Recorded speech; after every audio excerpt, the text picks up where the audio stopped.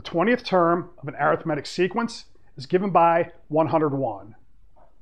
The common difference is 3. Find the 45th term of the sequence. First thing I do, I write down our formula. So we have a sub n equals a plus n minus 1d.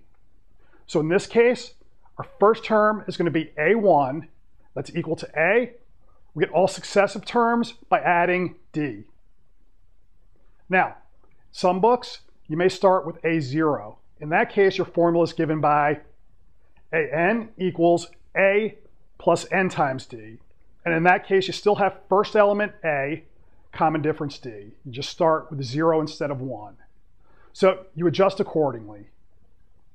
Now, let's take all of our data, write it into equation form, and then see if we can solve our problem. Now, I'm given that a20 is 101. The common difference d is given by 3. I want a45. So we're going to write down the equation. I'll put the common difference in. And then I'm going to take a look at a20. So that's equal to 101, but it's also going to be equal to a plus 19 times 3 by our general equation. So that's going to be a plus 57. If I take the 57, subtract it off of 101, we get 44. So a is equal to 44. Now, I want a45. So we now have our general equation. We put 45 in. What comes out?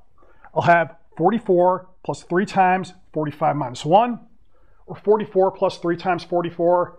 That gives me 176. So a45 is 176.